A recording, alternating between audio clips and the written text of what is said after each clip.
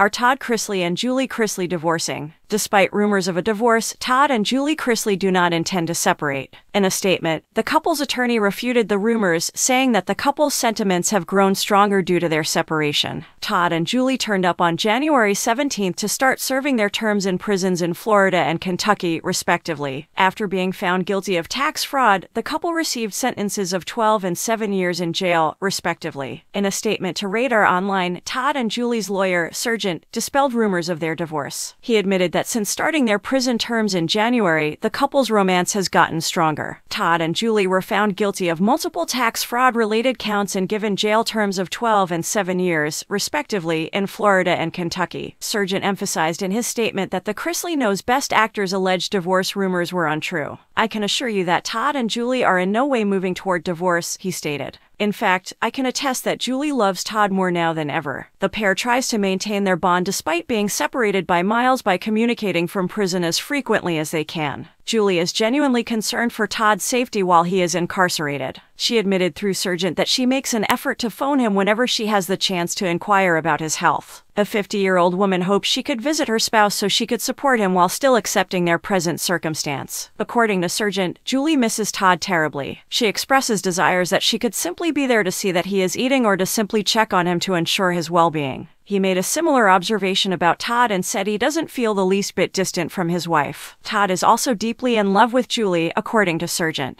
The attorney claims that Todd is also concerned about Julie's health because they have been apart for 9 months. He continued, his first inquiries on each call are concerning her and her well-being. Sergeant's admission follows a report in an outlet that Julie intended to assault a lawyer in order to divorce Todd lawfully. Savannah called out the publication on her Instagram stories and refuted the rumor in reaction to the speculation. She stated, "I was informed that a story regarding Julie Chrisley seeking legal representation to file for divorce was about to appear in the National Enquirer. That is a lie, and the only reason I'm bringing up the National Enquirer is that, in all honesty, you ought to face consequences for all of your fabrications." Savannah continued, "If she had, it would have passed through me." The TV celebrity expressed her disappointment that many wanted her parents to divorce despite their difficulties. "It's just unfortunate that we live in a world that wants to split up families and wants to spew hate and lies," she remarked. "And it's just totally crazy." After losing her ex-fiancé, Nick Curdiles, in a bike accident on September 23rd, Savannah is currently going through a challenging time in her life. When Savannah's parents learned the awful news, they were heartbroken and sent condolences via their attorney. "Nick was a treasured friend of the entire," Sergeant said.